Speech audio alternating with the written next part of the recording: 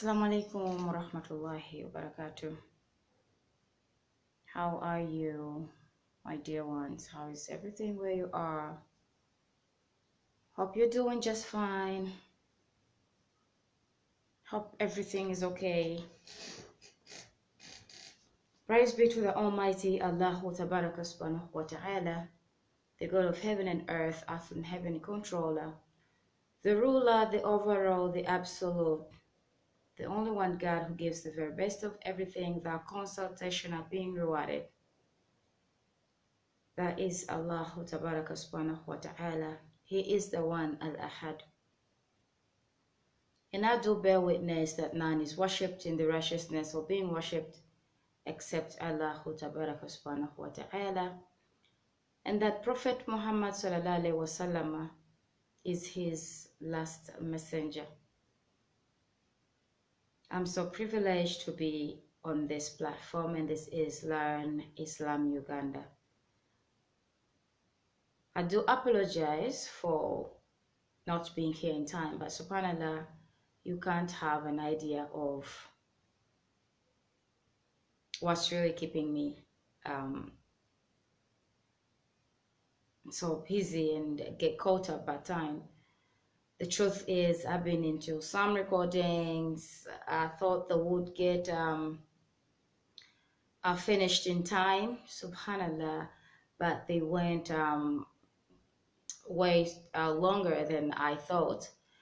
But all in all, alhamdulillah, this is all Allah's work. Yes, I'm trying to do some recordings for TV stations here, and so I wouldn't miss out that chance because, you know, I'm always here. I can always be online. That is all up to Allah subhanahu wa ta'ala. But then the recordings, yes, I'm far away. I'm in Malawi right now.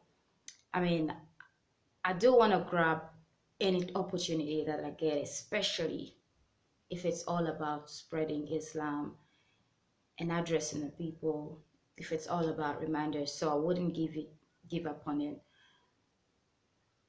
All that matters is that I'm here in a way. Otherwise, how are you, my dear brothers and sisters? Thank you for being part of the show. Thank you for being here. Remember, my name is Ashura Mtale. And yeah, this is a new platform. I'm from we can talk. Okay, I'm from Uganda, East Africa, the pearl of Africa. Yes, I proudly say that because truly I do love my country. No matter where I go, I just feel like East, West, truly home is best. What do I have today? This is the attitude of Muslims amongst themselves. Attitude of Muslims amongst themselves. And why did I specifically choose on this topic? Subhanallah, I think we better get some things addressed, or else we'll address them for us. Nobody else but it's us to do that. Subhanallah. Yes, when I talk about the attitude, I feel like this is common wherever I go. So before I say anything that might offend any people, my beloved Muslims, my beloved brothers and sisters, one thing you should know is that I do love Islam, alhamdulillah, just like anyone else. I mean, we are straining for the life hereafter. We're trying to live our best, and yes, we're all doing our best and trying really, because you know we are only humans, and so we are bound to fault. We do have our own imperfections, we do have our own flaws, but it's all about trying. You know, Allah who is the most merciful. And so we're praying to Allah. Hope I'm audible enough. We're praying to Allah to appreciate us, to, you know, to be impressed with what we do, because sometimes, meanwhile, as you might think you are doing something good, it actually might be bad. So it's all about praying to Allah to request Him to accept us, to accept all our good, all our deeds, subhanallah, and to enable us do whatever that we do for His sake, and to take away any little um feeling or sign of of riya and takabur, because pride and show off is bad. So my dear ones, for those that might be offended, I'm so sorry, but some things we better have them addressed, or else they are destroying us. First of all, I'm thanking all those people who are really good at being good, subhanallah. Those people who are spreading the Muslim love, or spreading the Islamic love, the love amongst ourselves, the brotherhood, the sisterhood, those people who love for the sake of Allah subhanahu wa ta'ala. I've also tested that. Alhamdulillah, I really have. And yes, there can be really good people when it calls for it. And may Allah bless you, the good people, those people who love for the sake of Allah. Those people who spread the love, the unity, that brotherhood, the sisterhood in Islam. Because remember, united we stand, one ummah. And we are entitled to love one another. SubhanAllah, one another.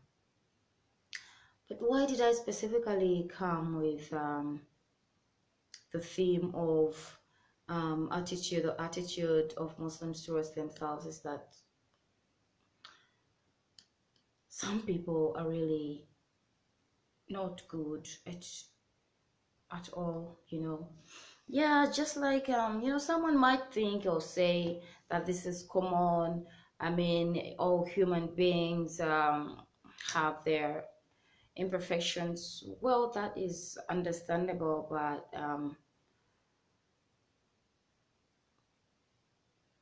it's not okay when it gets to the Muslims, subhanallah. Okay, well, other societies as well could be having the same problems. That's all up to them. And one would think maybe I am living with the Muslims and in the Muslim community. That's why these things are so visible. But I'm not the only one talking about this. Wherever you go, yes, the negative attitude among ourselves, the hypocrisy within us is so clear, subhanallah. That is such a shame.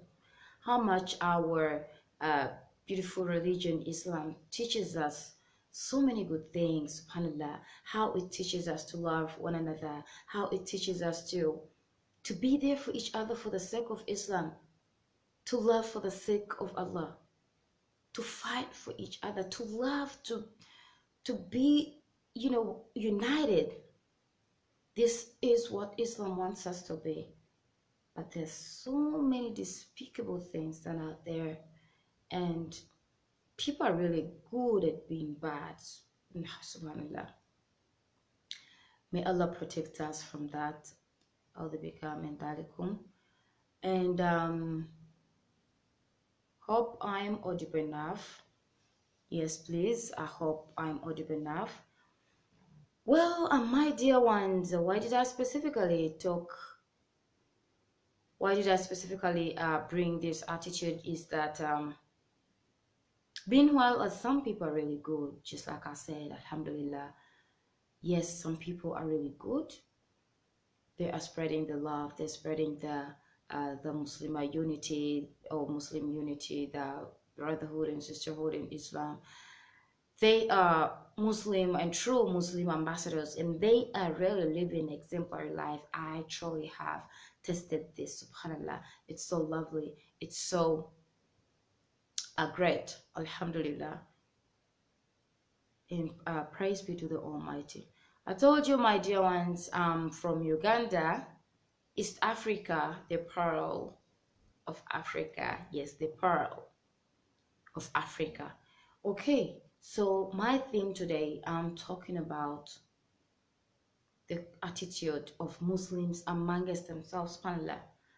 Yes, and I did thank the people who are really good, people who are putting into practice what Islam teaches, subhanallah.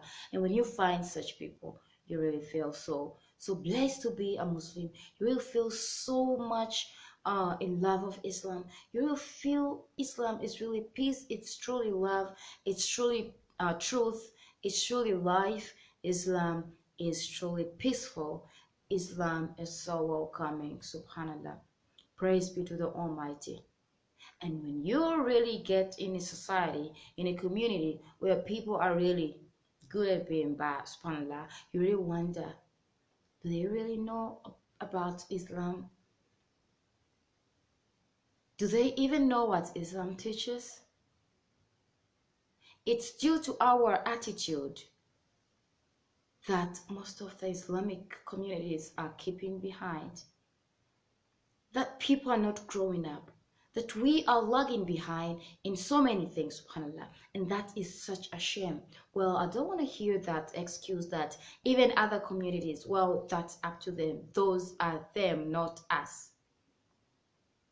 Because we don't even know what they're being taught while they gather in their prayer palaces. But in our mosque, subhanallah, how our sheikhs, how our imams, how our scholars are, telling us all the beautiful or the good news in Islam. They are giving us the good, the good news from the Quran, Al-Quran, Al-Hakim. We are getting all those hadiths from our beloved Prophet Sallallahu Alaihi Wasallam. Everything that he did, he lived an exemplary life, and how we are being encouraged to be in his footsteps, to try and do everything that he did, how calm he was, how good he was, how helping he was, how so well behaved, good mannered, how he handled the people. Subhanallah. Had we followed really in the right way of following in his footsteps, we would be living a harmonious life. But subhanallah, yeah, as we talk, some people would say, but that's normal with people.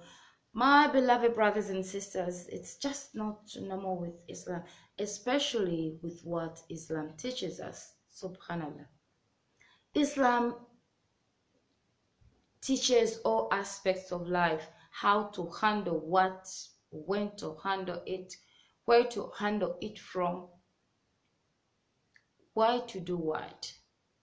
Okay, because it's life, it's just love. Islam never misses out anything. But why would we in the world be those kind of jealousy people? We're always negative with each other. We never want our fellow Muslims to come up, Please, I'm addressing the Muslims. There are no things like other societies because it's them. I don't want to hear that.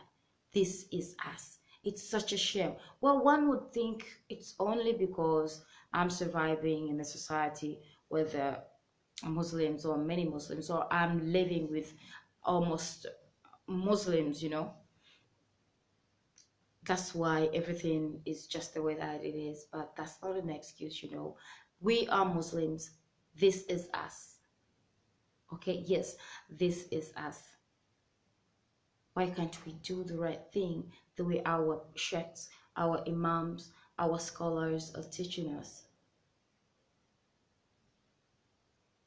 If you do not know Islam enough and what it says, please try your level best. Try your level best to research about Islam. Because when you will acquire that knowledge, that will help you control the jealousness. Because this is all about the life hereafter. Here we found the world and here we're going to live it. This is all about the world, subhanallah. We are one ummah, Ya Rabbi. Why would you feel bad and so uncomfortable to see another Muslim coming up? We are supporting, and you would rather give money to someone else than your fellow Muslim, simply because you're so afraid of them getting up. I mean, coming up. And why? You don't have to, you know, benefit from anyone's um, success to help them come up. Or else some other people you don't even need, they don't even need your help to come up, but you still keep in the ventilations to watch their downfall. Inna lillahi wa inna ilayhi raj'un. And yet this is your fellow Muslim. These things are happening. When you get in a society, when you meet people who are good at being bad, subhanAllah, you will wonder where in the world they are studying Islam. And they pray, they fast, can even talk Islam. Subhanallah, what comes out of them is beauty. When they talk beauty. You think they have it all. You think it really mean what they're talking. But inna lillahi wa inna ilayhi raj'un. This is so bad. This is one of the reasons as to why we are lagging behind. When I say we, I mean we the Muslims. This is one of the reasons as to why we are lagging behind. Why things are always falling apart with us. When it gets to companies, organizations opening up, the Muslim organizations eventually fall apart. They eventually collapse. They perish. Why? There's so many hypocrisy. There's so many hatred. There's so many jealousness. There's so many, who is she? Who is he? Who is he? Why would he do that? You know, those questions, those, you know, those feelings, the hard feelings always, subhanAllah. It's such a shame. You don't have to benefit from someone's success, whoever they are, for as long as they're